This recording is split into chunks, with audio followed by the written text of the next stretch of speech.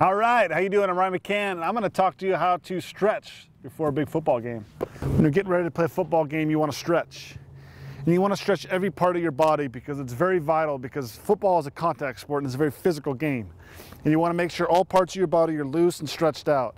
It'll also make you more in tune with your body. So when you're running down the sidelines, trying not to step out, you will be much more in touch with yourself, your body, and you'll prevent injury. What I normally do is do some laps, not necessarily laps, but kind of jog, get the blood flowing. And then, start with just a nice stretch down the middle. Let it hang there for a good 30 seconds. Move to the right leg, good 30 seconds. Keep it nice and stretched. You don't want to bounce, just kind of nice and easy. Gradually increase the stretch as you go. Then I'd come up, lean back, get the groin stretched nice and good. You want to do it a few times. Don't want to be stretching until it hurts, just a good stretch, what you want to feel. Move up, stretch the back, get everything loosened up, take it through the legs. You want to go through the quad stretch, both legs, get up on something and do a nice calf and Achilles stretch. Going to be doing a lot of work with your legs today. You want to move it up to the upper body. Want to get the arms stretched.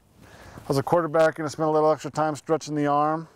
You're going to stretch the rear deltoid of your shoulder. You want to bring it up and over. You're going to stretch the underarm, the lat, work it into the tricep, and then you want to pull it behind your back. Grab your elbow, kind of feel a little stretch in the front. Get it nice and loose. Get it nice and loose. Then when you grab the football, just start playing a nice easy catch, nice and close. Everything starts slow and you kind of increase as you get warm and get loose.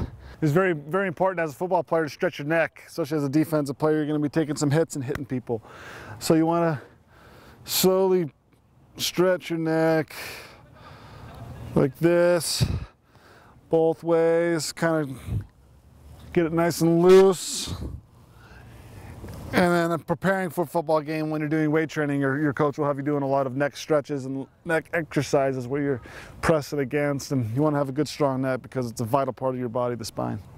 Don't forget, a very important part of your body to stretch, especially in football because you're doing a lot of running, is the hip flexors. If your hip flexors are tight, they're going to create problems and tightness in your back and your quads and your knees. So you want to make sure everything is stretched out. You want to work up into the low back. Good, nice stretch and strengthening up to the point of the game.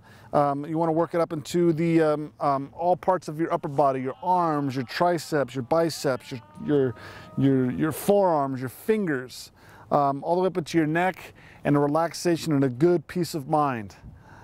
Like Vic the Brick Jacobs says, the bamboo. You want to be like the bamboo, strong but the hollow center. You want to be very mellow.